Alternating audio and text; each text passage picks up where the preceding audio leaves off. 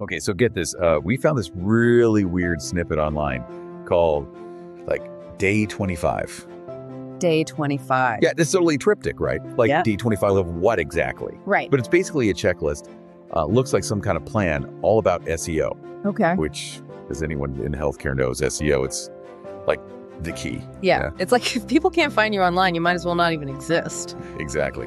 So we're diving deep into this Day 25 thing today, trying to figure out, not just what it says to do, but like WHY. I see. Yeah. Because especially for, healthcare professionals, like you're experts, right? Right. But that expertise needs to be like discoverable. Absolutely. So let's jump right in. First thing on this Day 25 list. Yeah. Keyword research. And it even names these tools SEMrush and Aravitz. Oh, yeah. Those are...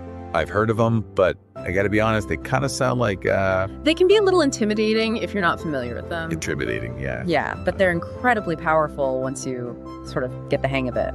So break it down for us, like in plain English. Sure. So basically, these tools let you see what people are actually searching for online, Okay. like what words and phrases they're typing in when they need help. Help with them something. Right, exactly. So instead of guessing what people might be searching for, you're actually using data to figure out what they are. So it's not just about healthcare as a key word. It's got to be. No, you got to get much more specific than that. Right. Think about it. If someone's, let's say, struggling with anxiety, Okay. they're probably not just searching anxiety. Well, they'd be searching for like, They might be searching for anxiety relief techniques or how to manage panic attacks or something like that. anxiety therapist near me. Exactly. And that's where these tools come in. They help you identify those very specific phrases that people are using so you can tailor your website and your content to attract the right people. So basically like speaking their language. Precisely. I like it. Okay, what else is on this mysterious checklist? Day 25 also mentions optimizing. A Oh. bunch of website stuff. Oh, yeah, that's crucial. Stuff like meta descriptions and titles and alt text. alt text, what even IS, all that stuff. Okay, so think of it like this. Your website is like a storefront. Okay. The title is the big, bold sign above the door that tells people what you're all about. Gotcha. The meta description is like the little blurb in the window that gives them a sneak peek of what's inside. Okay.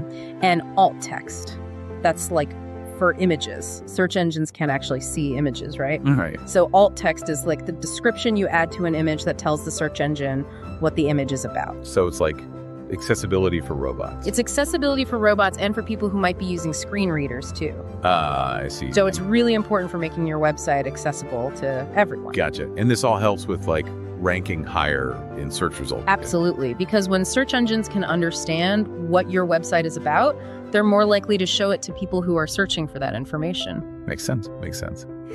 Okay, next up on the list, improving internal linking structure.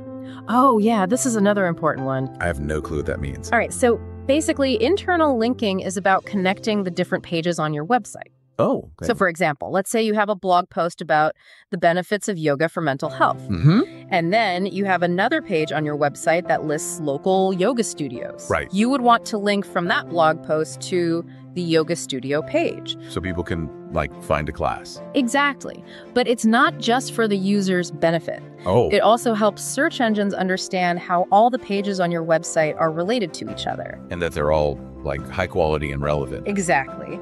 It shows that you're providing a comprehensive resource on the topic of, in this case, yoga for mental health. Gotcha. So we're like building pathways within our websites. That's a great way to put it. All right. Now this one surprised me. Day 25 also says to optimize your LinkedIn profile. Ah, yes. LinkedIn is often overlooked, but it's a powerful tool for SEO. Really? Oh, yeah. Think of it like this. LinkedIn is a search engine for professionals. Okay.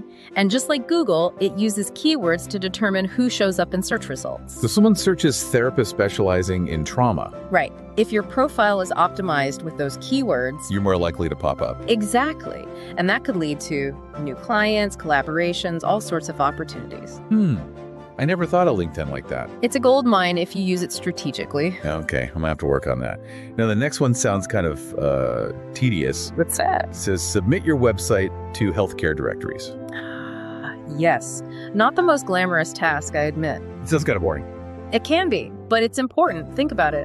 When people are looking for healthcare providers, Yeah. where do they often go? Online directories, yeah. Exactly. So if your website isn't listed in those directories, you're missing out on a huge opportunity to be found by potential clients. It's like being in the yellow pages back in the day. It's the modern day equivalent, for sure. Okay, that makes sense. So it's about like strategic placement. Precisely. It's about making sure you're visible in the places where people are actually looking. Okay. Now, finally, we get to content. Day 25 suggests writing an SEO-optimized blog post. No, yeah, content is king. But how does SEO even fit into, like, writing a blog post? Well, it's all about making sure your content is findable. Right. You could write the most brilliant, insightful blog post in the world, but if it's not optimized for SEO... no one's going to see it. Exactly. It'll just get lost in the vast sea of content online. So what do you do? Like, stuff keywords in there? Well, it's a little more nuanced than that. Yeah. It's about understanding what keywords your target audience is using and then naturally incorporating those keywords into your writing. So it still sounds good, but the robots can find it too. Yes. It's about striking that balance between writing for humans and optimizing for search engines. Gotcha. Okay, last item on the Day 25 checklist. Monitoring SEO performance. Oh, yeah, this is important. It says to use Google Analytics.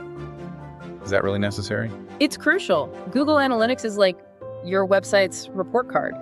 It tells you how people are finding your website, what pages they're visiting, how long they're staying, all sorts of valuable information. So you can see what's working and what's not. Exactly. And then you can use that information to make adjustments.